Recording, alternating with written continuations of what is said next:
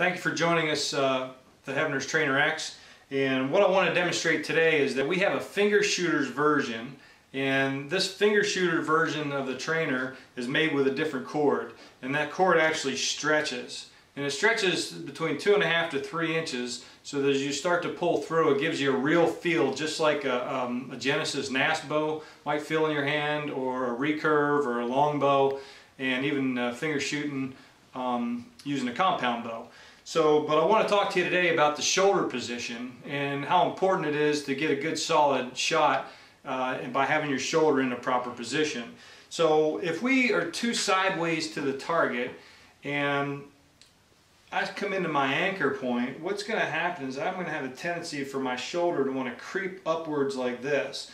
And what I'm going to do if I do that is I'm going to put a whole lot of strain on the tendons and the cartilage inside of this shoulder joint. And I'm also going to fatigue the muscles that are in this shoulder along with the rest of my arm, and my shot's going to break down faster, and it's going to be more challenging to get through a good round of archery with a good consistent score.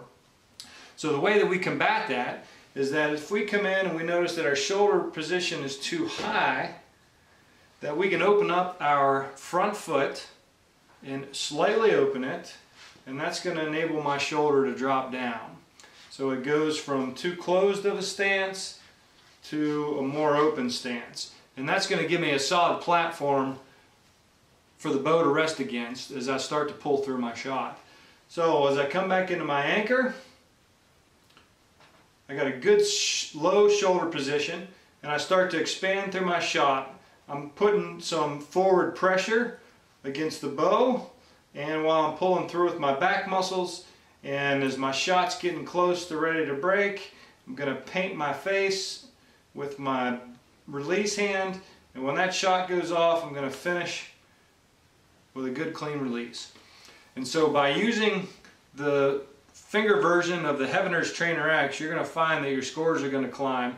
And I'm going to show you in later episodes how to aim as an ASP shooter on the target. So thanks for joining in today, and I hope this was helpful to help your archery scores climb.